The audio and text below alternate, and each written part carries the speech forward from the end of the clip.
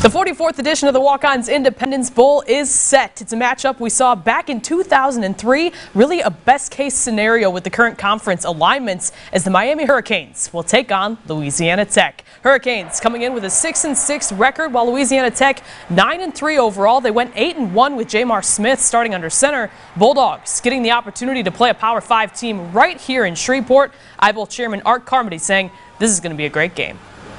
We're extremely excited about it. Obviously, Miami, they're a national brand. They were a powerhouse in the 80s and 90s, early 2000s. They've got Manny Diaz, who's a great young up-and-coming coach. We're excited to have the U here in Shreveport, and then to be playing a local team in Louisiana Tech for the Bulldogs and their players and staff to have the opportunity to play a Power 5 opponent in their backyard. It's a huge thing for that football program. What else would be big for the football program is a 6th straight bowl win. Louisiana Tech and Wisconsin are the only two FBS programs who have won 5 straight. Last season, the Bulldogs traveled all the way to the Hawaii Bowl, so Coach Holt says they are excited about the Independence Bowl's proximity.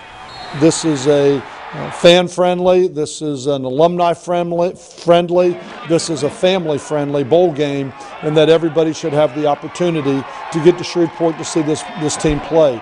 I look forward to the reception that we're going to receive in Shreveport. The Walk-Ons Independence Bowl is Thursday, December 26th. Kickoff is set for 3 o'clock.